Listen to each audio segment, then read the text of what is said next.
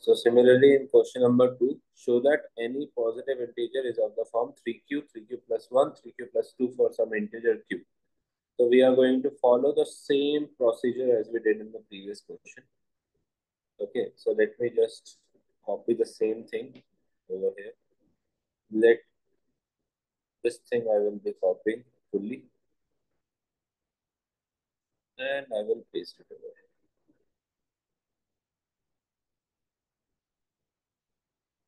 Okay, so what changes I will be making? Just see carefully.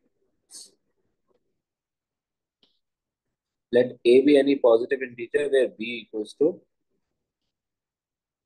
3. Is that thing clear? Yes. Because the question is in 3, na? Yes. So I will take b as 3. Then using Euclid division lemma, as we did, as we used earlier, R value would be what? What would be the R value? 0 One, to two, zero, one, 0, 1, and 2. 0, 1, and 2. Is that thing clear? So Yes. there will be three Yes. cases. So case 1, if R equals to 0. Okay. Then A value would be A equals to 3q plus 0. Therefore, A equals to 3. Did this ask us whether it is odd, even, something like this in the question? Without any details, no. Any So yes, positive yeah. integer. Any positive. So they are not saying anything specific like they were asking over here. 2q as even, 2q plus 1 as odd. Can you see that? Yes.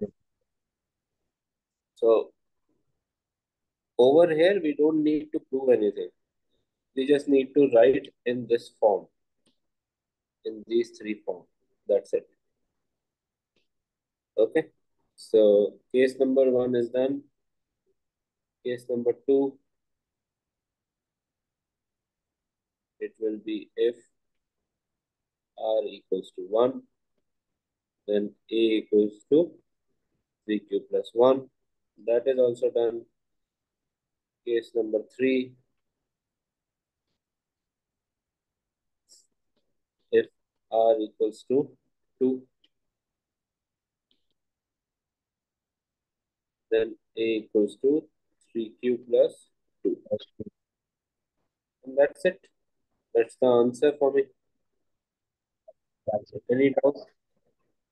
No. Okay. So quickly copy and then we will move to question number 3 now.